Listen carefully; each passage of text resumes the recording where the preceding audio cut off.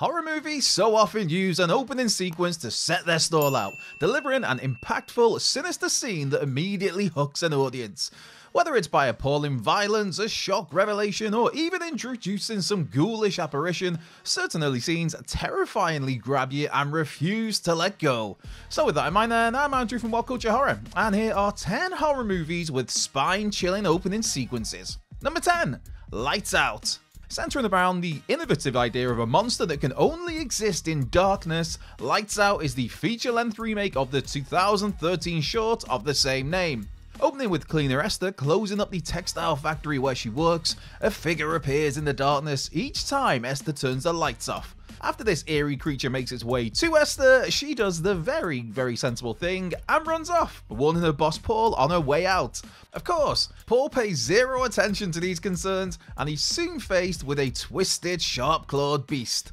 A few slashes to Paul's legs slow him down before the creature eventually drags Paul into the darkness, and we soon see his bloodied, broken corpse under a spotlight. Number 9.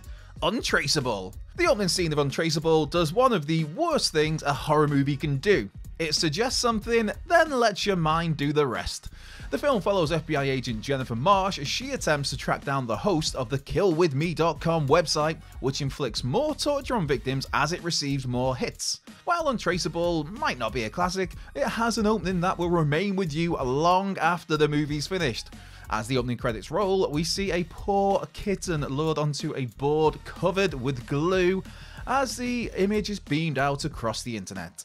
We don't see anything else, but the implication is utterly horrific, and with that, I'm gonna go and make an extra fuss of my cat today, and I suggest if you have a cat, you very much do the same.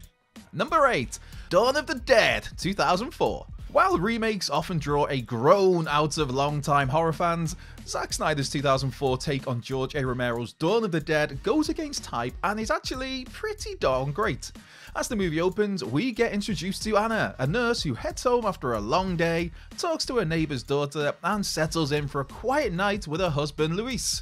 Pay attention though, and offhand remarks and barely seen news stories hint at something not quite right with the world. And wouldn't you know it, but the very next morning finds Anna and Luis awakened by a teethy, zombified version of the kid from next door, who soon rips out Luis's throat. As Anna tries to make her panicked escape to safety, making this all the more jarring and unsettling is that the action takes place in broad daylight, pulling the rug firmly out from underneath the safety of sunny suburbia. Number 7.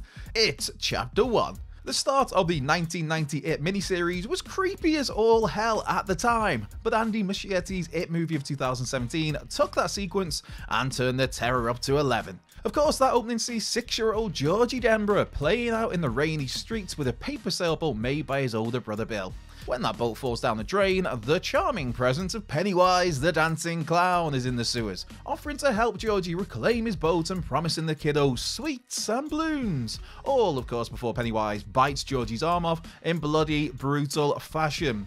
Even though this is essentially the same opening as a 1990 miniseries beat for beat, the tension and just how outright unsettling Pennywise is something entirely different to that fantastic term from Tim Curry. Number 6. The Empty Man. The Empty Man's opening is pretty much a 25-minute sequence as we're introduced to 4 backpackers in the mountains of Bhutan. When one of them, Paul, falls through a crevice and is found in a catatonic state next to a giant skeleton and mumbling about "touch me and you'll die," yeah, that's always a good sign. The group manage to make it back to a nearby shack where they end up stuck there due to a snowstorm for 3 days, only for Paul to go missing and then be found back with that skeleton. As he creepily sits, stares and whispers pretty much gibberish, the attention switches to Ruthie, who's already troubled by her own bizarre hallucinations, and then she murders her friends, glances at Paul and jumps to her death. Yeah, didn't see that one coming. Barren landscapes, haunting winds, and eerie throat singing. The Empty Man's opening has it all. Number 5. Ghost Ship. Being on a boat in the middle of the ocean always brings a sense of isolation to it, but 2002's Ghost Ship opens in grand fashion as we find a cruise that's full of songs, dancing, and just people having a very good time. Shown in a bright golden hue, the MS Antonia Grazia is bustling with energy and excitement as a young girl sits alone and a little bit bored. With the girl deciding to take the ship's captain up on the offer of a dance, an unseen hand pulls a lever to tighten a wire cord across the ship's bow. And as the tension in that wire tightens, the colour palette changes to an icy blue.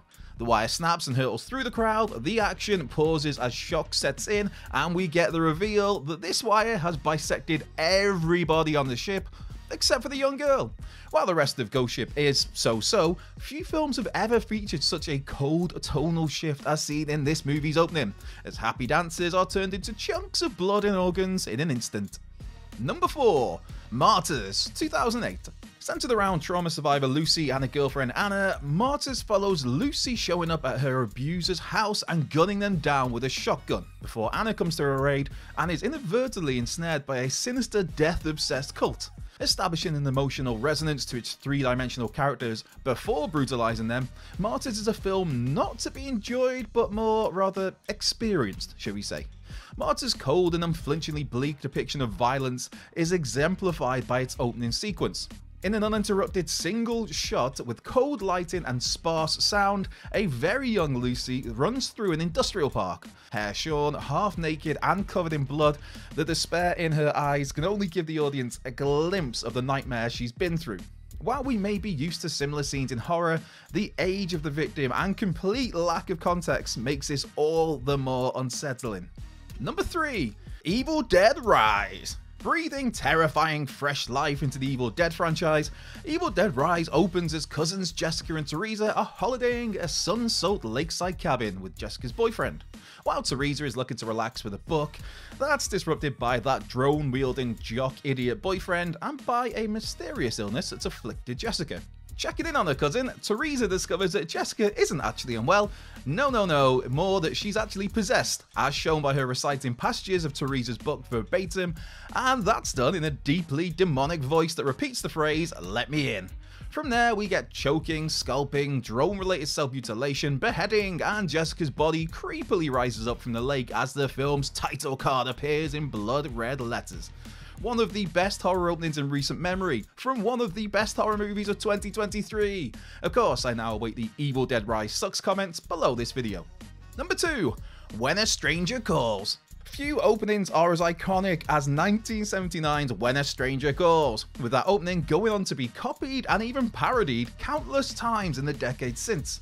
The opening sequence here actually stretches out across a nerve-shredding 23 minutes, with babysitter Jill Johnson troubled by increasingly threatening calls from a stranger asking if she's checked on the children. Initially thinking this is just some practical joke, Jill eventually gets creeped out enough to call the cops, who urge her to keep her caller on the line long enough to trace the call the next time he rings. And that's where we end up with those iconic words, "The call is coming from inside the house." Yes, the person is indeed in the house, yes, the kids are very much dead, and When a Stranger Calls has an all-timer of an open before jumping ahead 7 years as this murderer escapes to cause even more terror. Number 1. Halloween. Really, what else is there to say about Halloween? So, with that, I'm Andrew Powell from What Culture Horror. Be sure to like it. Only joking. John Carpenter's legendary 1978 picture has an opening scene that is so utterly disturbing even to this very day. Told from a first-person perspective, Halloween opens with a voyeur-esque look through a window as a couple of frisky teens head upstairs to do, well, something that takes less than 90 seconds of screen time. With Carpenter's chilling score at play, our voyeur enters the house, grabs a kitchen knife, watches the boyfriend leave, heads upstairs and puts on a clown mask. Somewhat surprisingly, the girl turns around, largely unfazed, as she recognizes this person as Michael, and Michael then proceeds to butcher her. As the girl's parents arrive home to find Michael, the camera shifts to shockingly reveal that this killer is an angelic-faced, remorseless 6-year-old boy. And with that, horror fans were introduced to Michael Myers in absolutely chilling fashion.